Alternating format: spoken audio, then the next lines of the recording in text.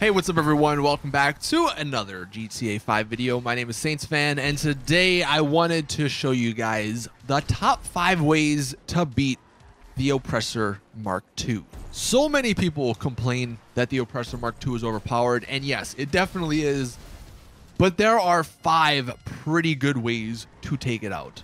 Now, I'm sure we've all been in a lobby where there has been a griefer on an Oppressor Mk2, and before I get into the 5 ways to beat him, the easiest way, perhaps, if you just want to ignore it, let it go, move on, just switch lobbies. Maybe that might be annoying, so I guess that's where these 5 things come into play. Like if you're playing in a lobby with your friends, for sure you're going to want to grief that griefer back, get revenge and everything. But if you're just by yourself, you know, just switch lobbies. It's probably going to make your life a lot easier. But the ways to beat the Oppressor Mk2. These are kind of in order, but the top couple ones are... it's kind of just up in the air on what you want to do. Number 5, though, this is the least effective, but it still is better than pretty much everything else in the game. And that is the Chernobog. Now this, the unfortunate part is doing this solo is just not very effective. And the reason is because you have to park this vehicle, and then you have to get out the vehicle, go into the back, and then shoot the missiles. All while this vehicle has absolutely no armor protection. So anyone can blow you up with one missile. And I don't know why Rockstar did that, but it's the way it is. The reason, though, the Chernobog is so strong is because its lock-on distance is like 4 times the lock-on distance of any other vehicle in the game.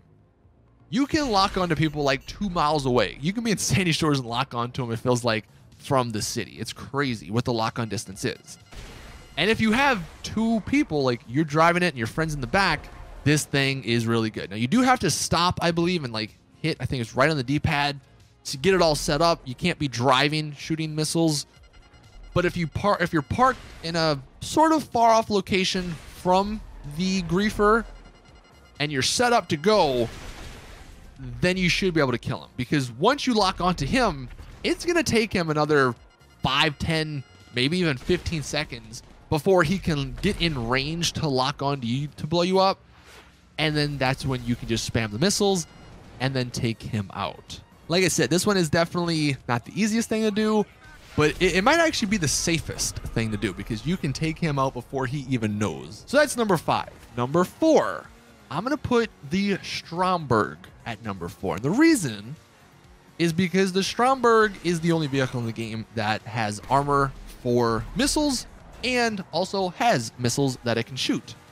Now, this particular method is perfect for solo people, but the one issue is that you might end up dying, especially with the recent patch, because Rockstar, for some unknown reason, decided that the Stromberg was too powerful, and I think it takes 1 or 2 less explosions before it blows up. So it's not as strong as it used to be, and that's unfortunate. Now the Stromberg, the downside, kind of on the complete opposite end of the spectrum from the Chernobog, it has the lowest lock-on distance, I believe. You have to be fairly close to people to lock on with the Stromberg. Once you lock on, though, you're pretty much going to hit them because you can just spam the missiles and you can get them that way. But obviously the issue is you have to get close to the Oppressor Mk2 people, and that might not happen if they're flying in the air. So it is something you just have to maybe lure him in a way and then take him out. I believe the Stromberg can take like 7 or 8 missiles before it blows up. Oppressor Mk2 missiles. So you do have some time before like he kills you or the person on the bike kills you. But this might be sort of a one-time use thing just because I'm sure the Oppressor Mk2 guy will shoot 3, 4, 5 missiles at you. And by then your car is going to be smoking after you kill him. So you're going to want to have to switch cars after this. But for a one-time use thing, the Stromberg is the perfect vehicle to use because then you could actually go dip in the ocean and they can't even lock onto you. So that is number 4. Number 3, we have the MOC. Now this is purely for defensive purposes. This isn't gonna really I guess beat an Oppressor Mk2, not directly. It might beat him psychologically because he might think he can't kill you and you're a hacker or something. But the MOC cab, without the back, you have to actually remove the whole back part. So you're driving just the truck part of it. This thing takes, I want to say it's like 70 2 Oppressor Mk2 missiles before it blows up. And an Oppressor Mk2 only holds 20. So you have to call it or recall it and then call it again 3 times to blow you up. Odds are they're going to get tired and they're going to leave you alone, or they're going to call you a hacker or do something stupid. And maybe that's when you can shoot them if you desire. But the MOC without the back part of it is the best way to just troll them. It may be a little annoying that they're just shooting you with rockets, but you just go on your day, completely ignore them. And I found that to be a pretty effective way of beating the Oppressor Mk2 griefers. Now, number 2, this one maybe does require some skill, and it definitely has some negatives to it. But using the actual Oppressor Mk2 to battle another Oppressor Mk2. Shocking, right? Now, there is one thing specific you have to do on your Oppressor Mk2. You have to put the chaff, I don't know what it's called. You have to put the chaff on. Instead of the flares, you have to put chaff. And the reason is because the chaff system is incredible. Basically what flares do, I mean, I think everyone knows when someone shoots a missile at you, you can shoot the flares and the missile goes to the flares. However, most of the vehicles, weaponized vehicles in the game, can shoot missiles consecutively very fast. So while one missile gets directed to the flare, the next 2, 3 are going to hit you, you're going to die. Well, what the chaff system does, you deploy it before someone even locks onto you, and they cannot lock onto you for, I think it's like 10 to 15 seconds. And this is what I do most of the time because no one really expects it. Most of the griefers that are Oppressor Mk2 griefers, they just have flares on their gun or on their bikes because they don't know anything better. And it's hilarious to hit the chaff, right?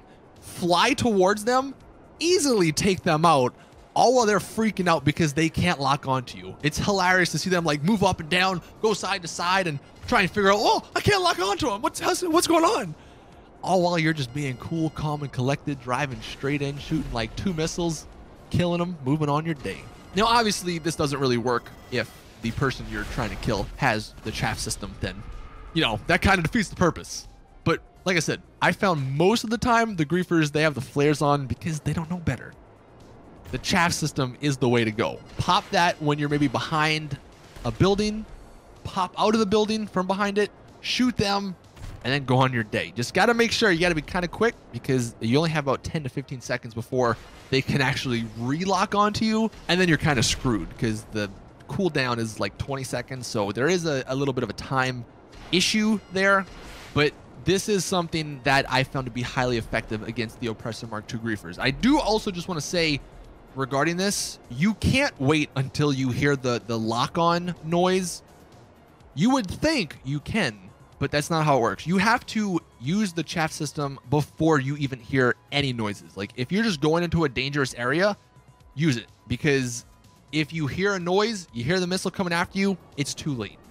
Then that brings us to the final way to take out the Oppressor Mk2. This is hands down the best way, probably the most overpowered thing in the game.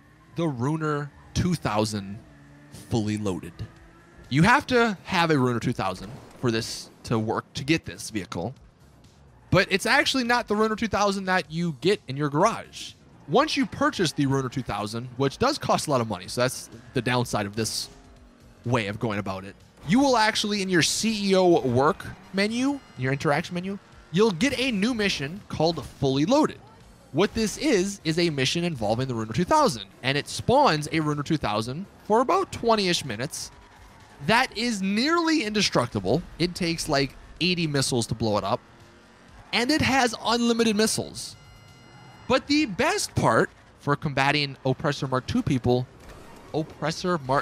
I don't think anyone actually with any weapon can lock on to this vehicle. So an Oppressor Mk2 can be right next to you, but they cannot lock onto you. So if they did want to kill you, they have to hit you like 100 times with their missile in free aim, which is basically impossible. This way, you can go after them. They'll be freaking scared. They'll probably go into passive mode. You can take them out, easily kill them. The one downside, not sort of relating to Oppressor Mk2 people when you are in this vehicle, is that the windows are pretty wide open. So people can shoot you with regular guns, miniguns especially. That's how people kill you in this vehicle. But using the fully loaded Ruiner 2000 is hands down the best way to deal with Oppressor Mk2 griefers. For the 20 minutes you have, if your vehicle ever does blow up, so if someone does end up killing you, it will respawn. You just gotta go drive to it. You actually will not get cops no matter what you do for those 20 minutes, so that's awesome. And just overall, Oppressor Mk2 griefers are going to be scared when you're in this vehicle because there's literally nothing they can do. So those are the top five ways to beat the Oppressor Mk2 if you are looking to do so. Like I said, the best way though is probably just leaving the session. Don't even deal with it. But if you do want to get revenge and you want to get them back, hopefully these ways can help. Thank you all for watching. That's gonna do it for this video. Please drop it a like if you did enjoy. Subscribe for more GTA Online content. And as always, I will see you guys in the next one.